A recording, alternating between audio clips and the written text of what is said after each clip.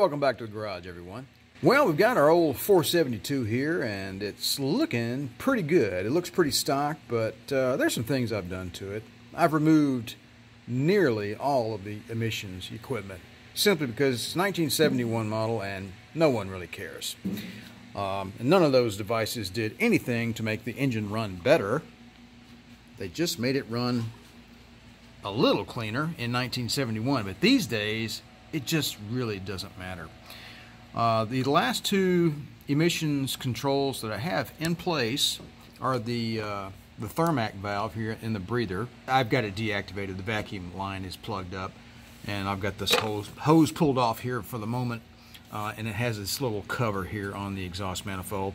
All you GM guys know what this is for. It takes hot air from around the exhaust manifold, pipes it through the breather, you know, when the engine is first cranked, to get hot air into the engine, to get the engine up to its operating temperature as quickly as possible, to avoid the extra emissions that an on-choke situation will give you. So they get the engine heated up as quickly as possible, and then this valve will open and the air will come in from here and not from there. Anyway, all right, enough of that. All right, the other thing that's still left on the car is the charcoal canister. This one is not too bad. I kind of like this one. I'm debating on whether or not I want to keep it, actually. So what this thing does is it sucks up gasoline vapors after you turn the engine off. There's a line that comes from the fuel tank, and there's a line that comes from the intake manifold or the carburetor. So you turn the engine off. Any gasoline vapors that are left in the carburetor and the intake manifold. See this, the engine pulls a vacuum on this thing, right? So you've got a vacuum on that all the time. And then when you turn the engine off, the vacuum that was on this goes and sucks those fumes out of the intake manifold into this. There's a big charcoal filter in here, okay? And it absorbs the gasoline vapors, and it keeps the smell in there. Also takes vapors from the fuel tank. Now, so this is why, let's say you have a car made in 1965, doesn't have the charcoal canister on it. You turn it off, wait 5 minutes, you come back out to your car, it smells like gasoline. Well, that was just the way things were back then. No one cared. All right, that's called evaporative emissions. Gasoline vapors leaking into the air after you turn your car off. Depends on how you think about it, right? Is it a little stinky? Yeah. Some people hate that. My wife hates the smell of gasoline. Personally, I don't mind it. But having a little bit of gasoline vapor drift into the air, it's not really that good for the air. So, you know.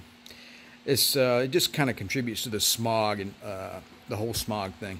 But then again, I don't run this car enough for it to be an issue, right? If there was you know, millions of these cars still on the road, it'd be a problem. But it's not. There aren't that many left. There's a fair number, but they're not run enough to worry about having this emissions equipment still active. I've also removed the smog pump. You can't see it down there. I've installed a kit to make the pulleys work and all that kind of stuff, and I plugged up the air injection ports in the heads with some.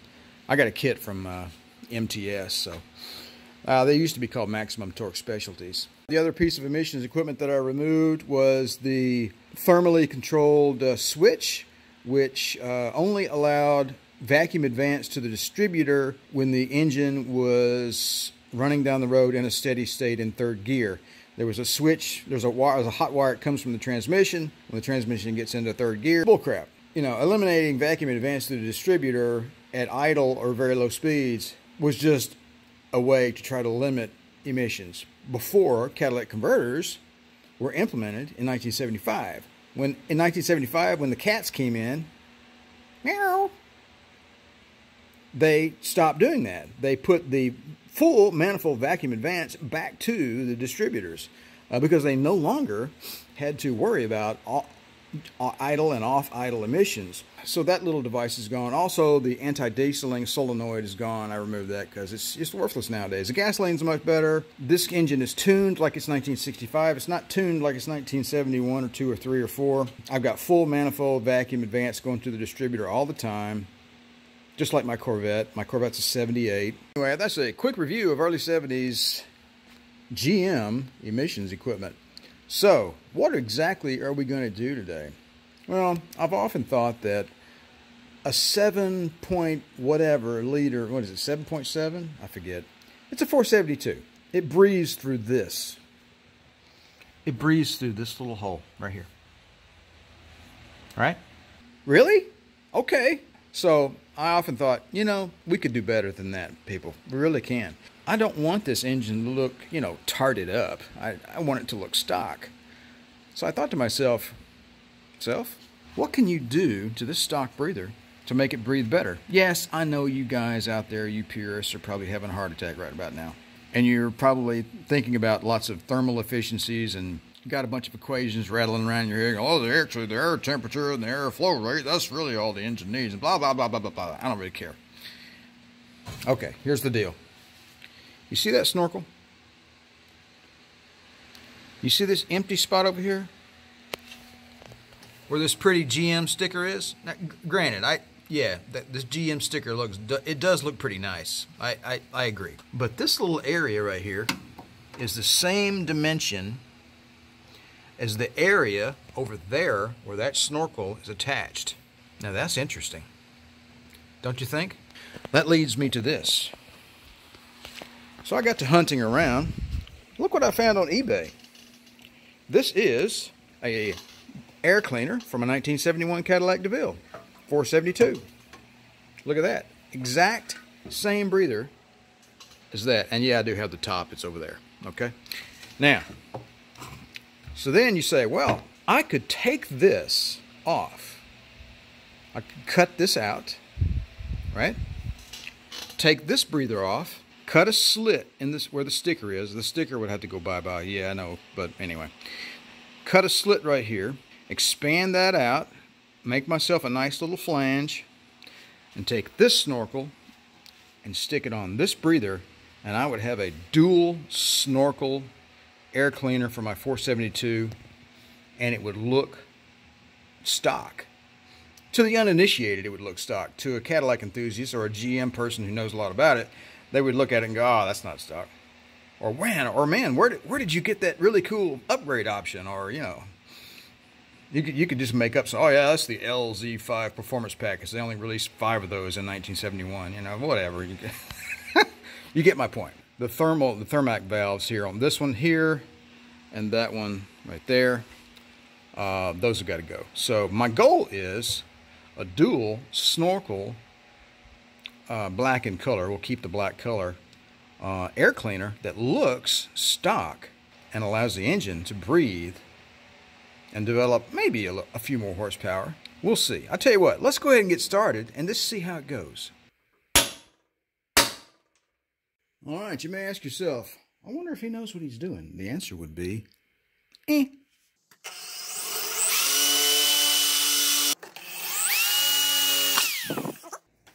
not exactly what I wanted, but I'll take it.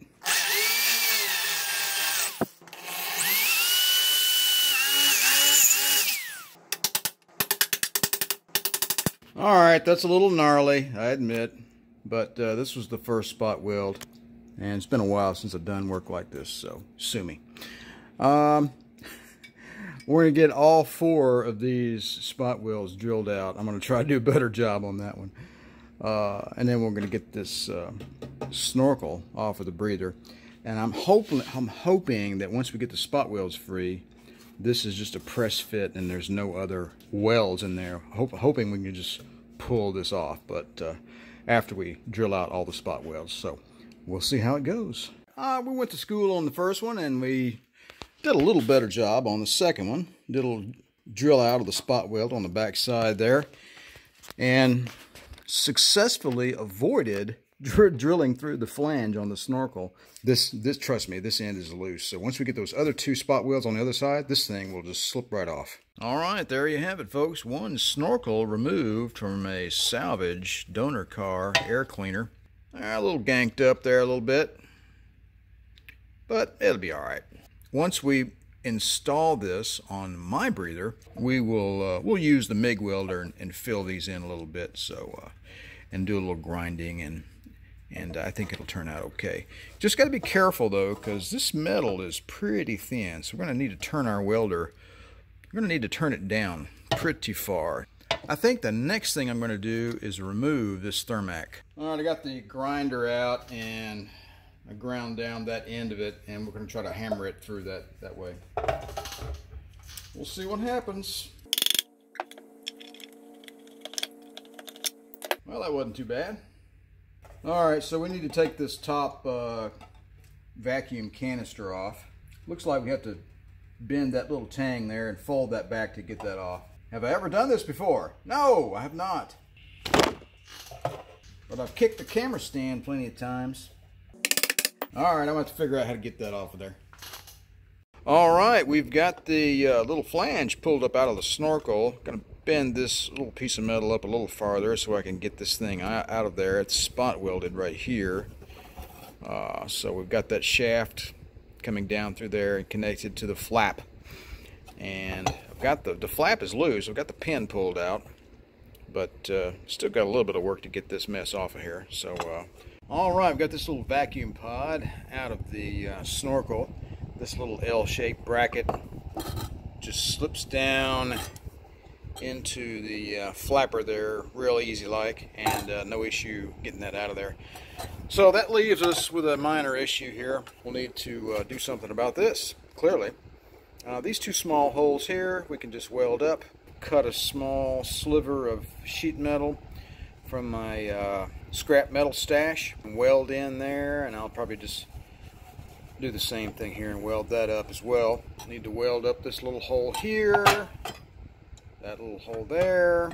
Got to pull that flap out of there, obviously. For this, I think I'm just going to cut this off. I'm not going to worry about drilling and all that kind of mess. I'm just going to get my grinder and cut that right off of there and cut myself a nice circle of steel and weld it in place, because it's going to be underneath, and you know, nobody's going to see it, so it's not going to matter. All right, we've got the cutoff wheel, and we got that little tube of metal off of there. Not a huge deal, really. Took a few minutes. I didn't want to be too aggressive with it. Wanted to be gentle. This metal is quite thin. Next up, I'm going to cut a little circle of metal, and I'm going to weld up that hole. I'm going to cut this up and weld up those holes. Alright, I got some old scrap metal from an old barrel I cut up a while back. And going to use this as my template, right? And a Sharpie, made myself a circle. Going to get my tin snips out, going to cut that out and weld it in there.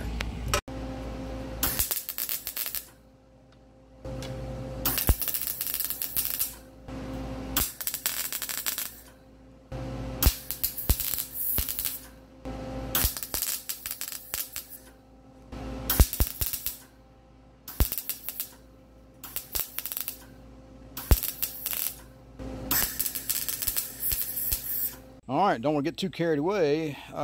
So there it is. That is probably the worst welding job of a piece of barrel sheet metal to a air cleaner that has ever occurred in the history of the world. And those two little ones there, I'm going to cut out some sheet metal to weld into these two holes here.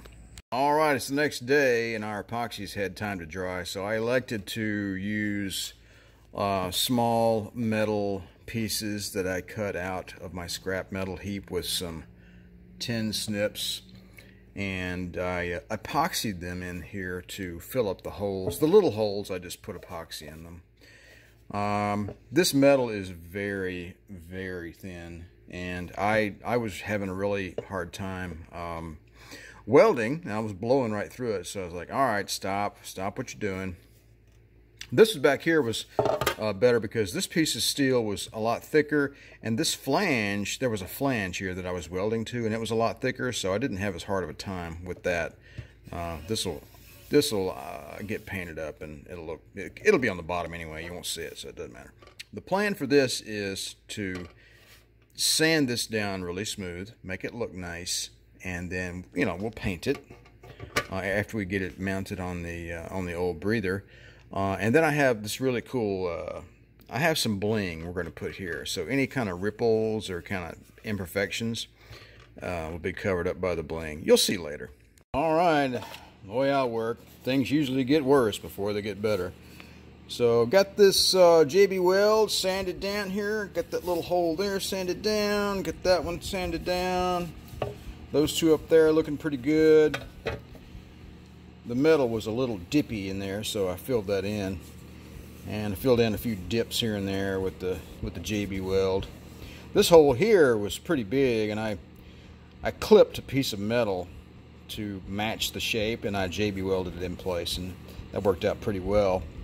And I've got this pretty smooth. There's still some dips here. There's a couple of ridges here and there, so I'm going to work on this a little longer. I think I'm debating on either switching to a smoother sandpaper, or I may apply yet another layer of JB Weld to try to smooth that out some more. Alright, we'll see what happens next here.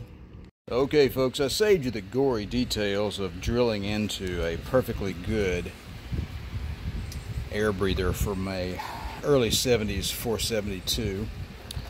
I'll have to admit, it took me a while to get the courage up to do that, so I'm kind of a purist. I'm kind of a purist when it comes to air breathers on cars. I like the stock look, but my goal here is to make something that's a little more, you know, performance oriented, but retain a stock look. So I got the outline drawn of the hole we need to make, and I started by drilling some pilot holes there, and just plain old 10 snips is going to do the rest, and some pliers and whatnot, and we'll make ourselves a rough hole.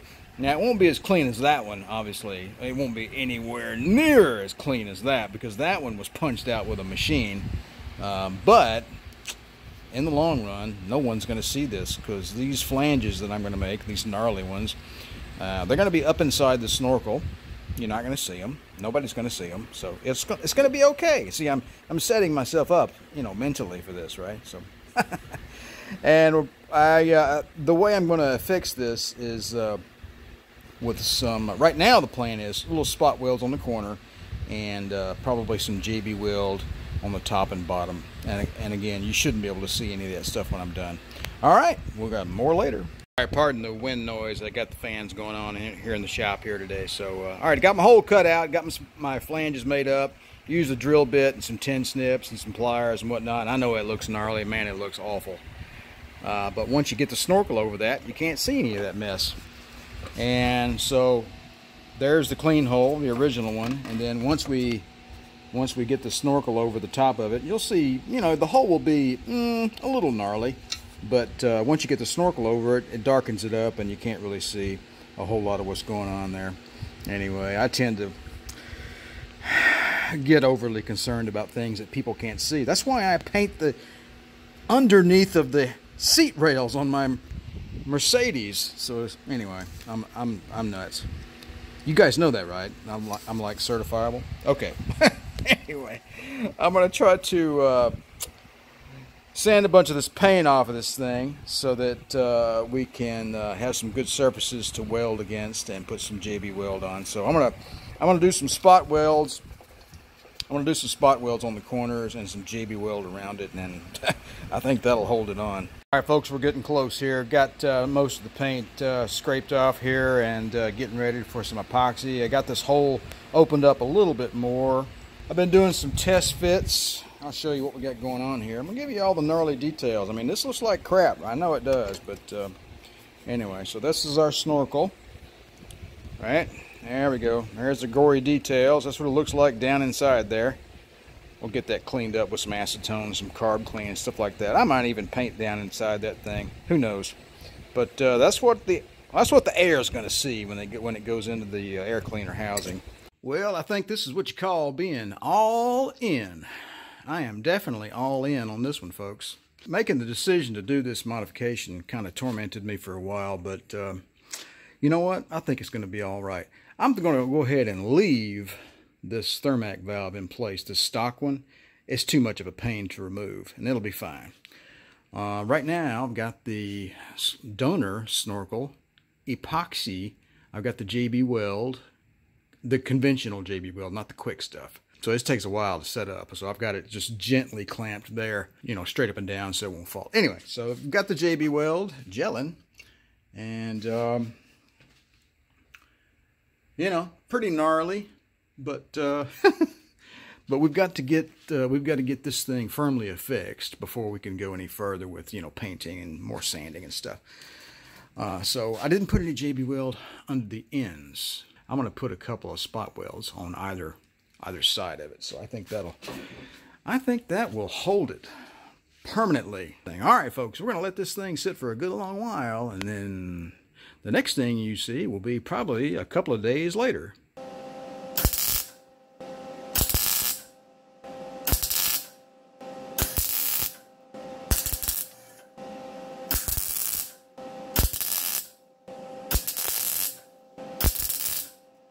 All right, folks, this is where we're at.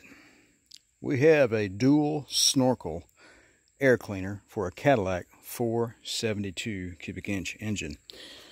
The donor snorkel has been JB welded in the center part along this seam and the seam in the bottom. And I left these two for spot welding. Spot welding on this side doesn't look that great. Looks a little better over here. But after I get after it with a grinding wheel and put a good thick coat of engine high gloss enamel on it, and you set it way back there on the engine like that, you won't ever see that mess.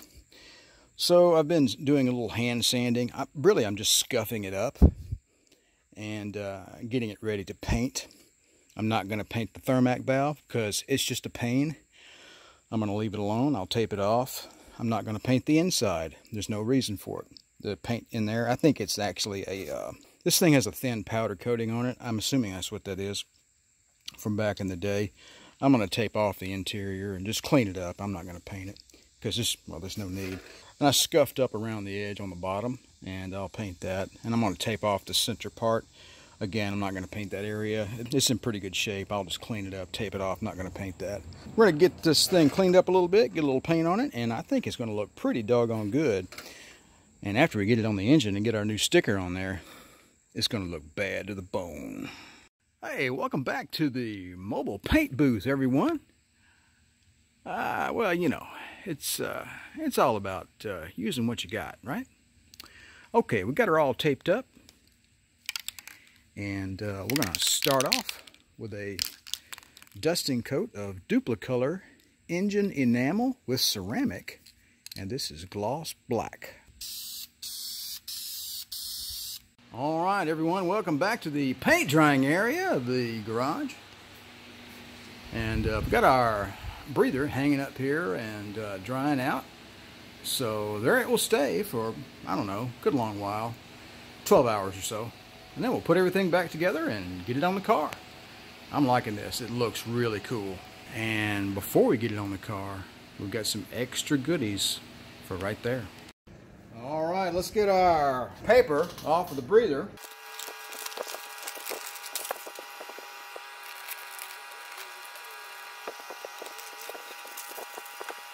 All right, there we go, folks. Got a little rust right there. We've got to wipe that out. Again, I didn't paint this area, so I've got to wipe that out a little bit. No big deal.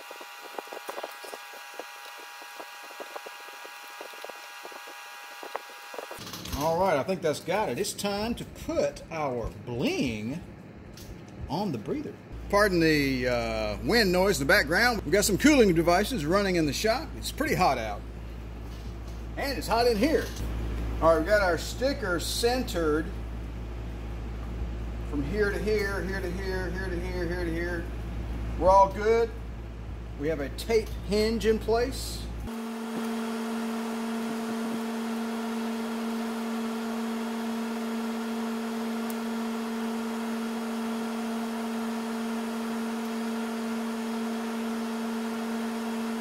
Woo-wee! Man, that is fine, fine.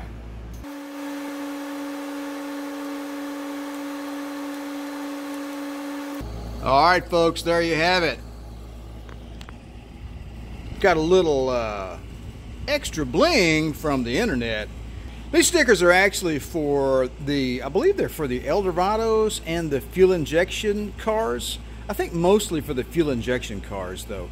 You guys that know more about it than I, put your comments in the sections down below. Let me know, which specific models the sticker came on. I don't really care. I like it. I think it's cool. Anyway, they're not supposed to go on the DeVille, but I don't care. Anyway, There you go, folks. We got a Dual-Snorkel air cleaner for a 472 Cadillac. Let's get this hot mama on the car. Ladies and gentlemen, I present to you the stock Dual-Snorkel air cleaner for a Cadillac 472 cubic inch engine. Or 500, or 425, or 368. I think this turned out really well. The top of the air cleaner, I did not paint that or polish it in any way. I just kind of shined it up with a little WD-40 for the video. It's got some patina on it, if you will. You know, it's got scratches and some rust marks, and that way it looks stock, right? So if somebody were to pop the hood on this car at a car show, you know, to the uninitiated, they'd look at this and go, oh, wow, nice Cadillac, nice clean engine, blah, blah, blah. They would not know that this Dual-Snorkel thing is not stock. You know, somebody who knew a little something about it, they could probably spot it right away. But, you know, most folks, I don't think so. And we got ourselves a nice Cadillac 472 sticker. We found that at, I believe it was called Original Parts Group, something like that. The link will be in the description down below. So, all right, folks, that's all for now. This project is done. I appreciate you guys stopping by my channel. Don't forget to like, share, and subscribe. And if you'd like to be notified whenever I release a new video, don't forget to click the little bell down below. We'll talk to you guys later. Have a good one.